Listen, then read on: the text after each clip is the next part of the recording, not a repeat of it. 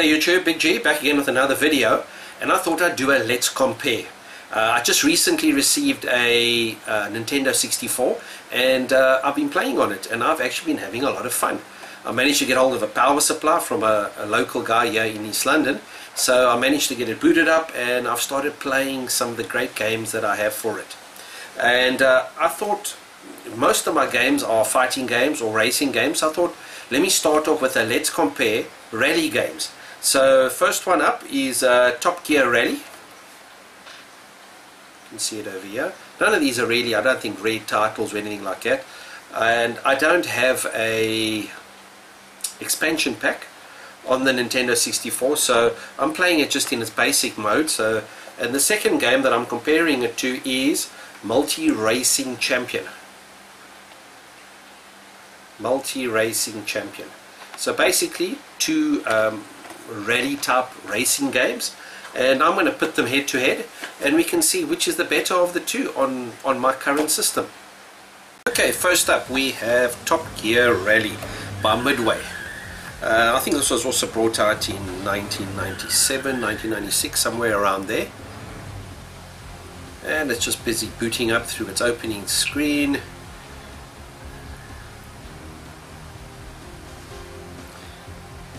Now I've played this a little bit, I've done a little bit of practice on it, just so that I can get used to these controls, and I must say that I'm sort of battling with the controls on the Nintendo 64. They're not the easiest controls.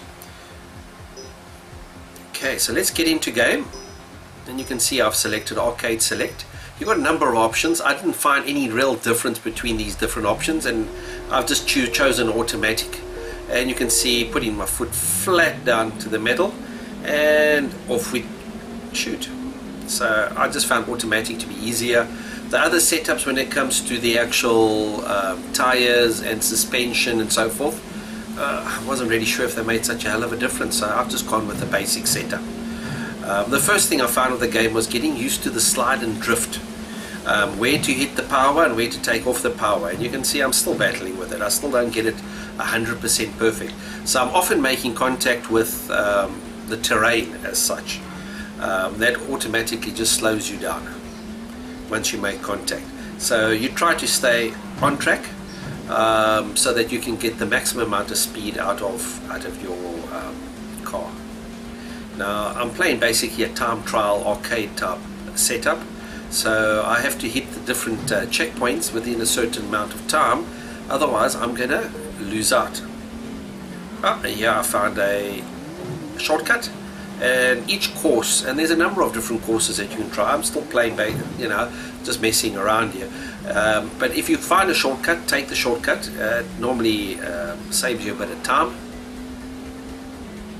I must say the sense of speed is there. I do get that sense of speed, but the graphics, I don't know if it's just the Nintendo 64 or because I don't have an expansion pack, but the graphics are not wonderful. They're a bit blocky, pixelated, but they're not bad either. But I expected more from the Nintendo 64. You know, previous games that I've played have been on the Super Nintendo, and this is not a huge jump up from the Super Nintendo. It is better, definitely better, but it's not night and day sort of difference. We've got a nice little tunnel effect here. I like that. That was nice, sort of that feeling of shooting through the air with, gravity comes into play. So I must say the dynamics of the racing is there. I do like the way, now that I'm starting to get used to the drifting, you can see there, staying away from the terrain and managing to keep my speed up as I manage to get into the car, except there. So as you can see, being a bit of a pinball there, and we come around the corners, trying to get the drift in and trying to just power out of these corners. When you get it right, it really does help your time, but not when you connect like that. And I've set it to kilometers per hour, took it off the miles per hour. One of the nice features of the game, and unfortunately I don't have a memory pack, so I can't save games or when I want to, in this particular game, you can actually go into a paint setup. Let me just take the shortcut again, save me a bit of time going through the beach. You can also go through the water. It actually has some nice water effects. But in one section you can actually set up the decals and paint and text of your actual car setup, which is actually quite nice. So you can put let's say for instance Big G or whatever your name might be on the actual vehicle itself, and you can you can add your own sort of touch and feel to your vehicle, which is actually quite nice. I quite like that.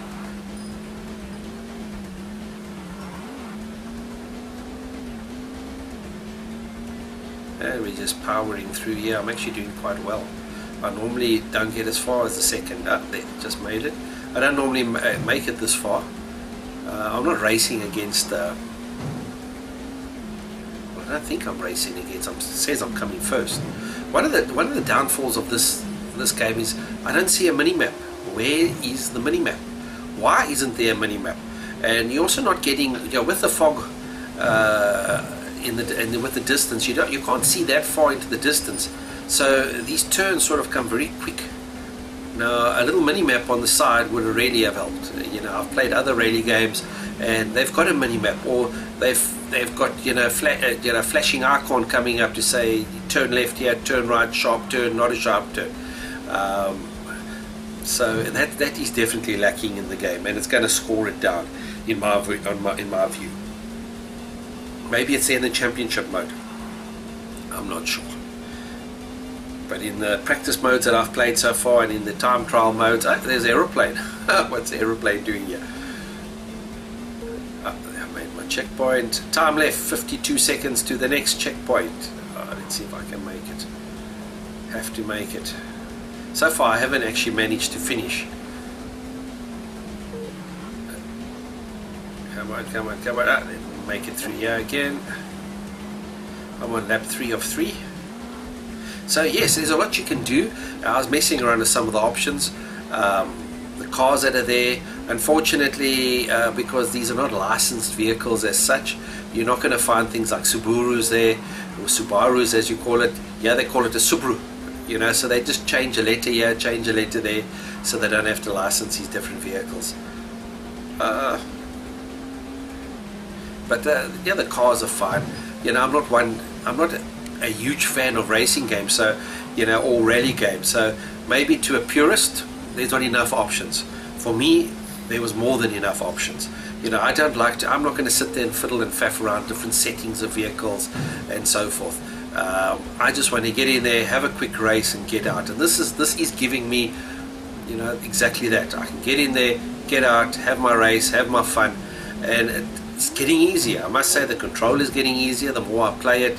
I'm not bashing into the sides of the, and there we're coming up, there we are, and I came first. So we're doing a bit of an instant replay here. I'll let it run through, which is not bad. Yeah, so that's actually quite nice. There goes my vehicle. But yeah, I actually quite enjoyed that. The more I played it, the easier it got, the more the controls sort of grew on me. There's not a lot. It's basically 2 buttons and your joystick that you're using on the Nintendo controller, and finding your way around it that way. The sliding got better, missing the terrain, the course got easier, finding the little secrets, I enjoyed that, and a lot of characterization. So overall, that was great. So yeah, let's move on to my second game, and that is Multi-Racing Championship by Ocean this time, and there's the Ocean. Once again, I'm not going to go through the all the different options of the game. I'm just going to get in and play. So now while it's busy booting up, also this seems, I had a go on it, and it definitely seems very pixelated, and the graphics resolution actually seems lower than Top Gear Rally. I mean, have a look at that. It's in my imagination, but is this Super Nintendo type graphics that I'm looking at? It really does look rather old.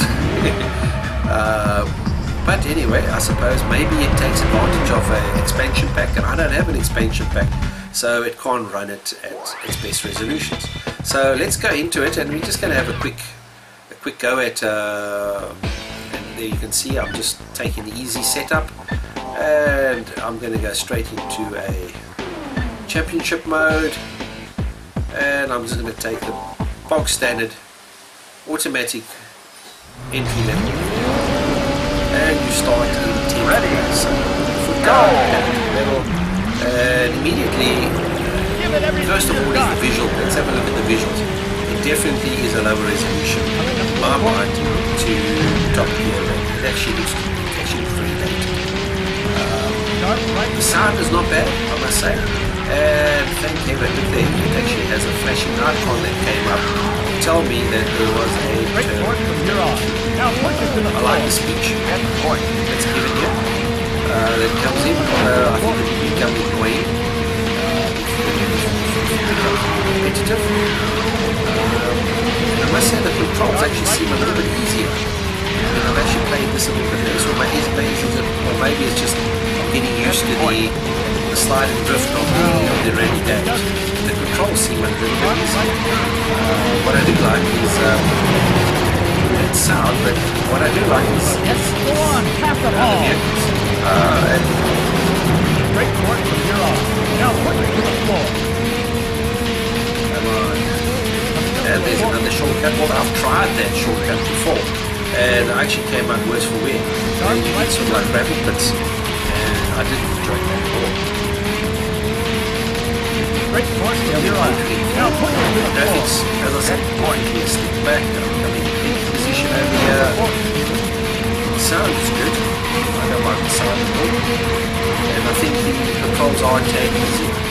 Sharp right turn. I'm not hitting the terrain as often as I did in Top Gear Ready. I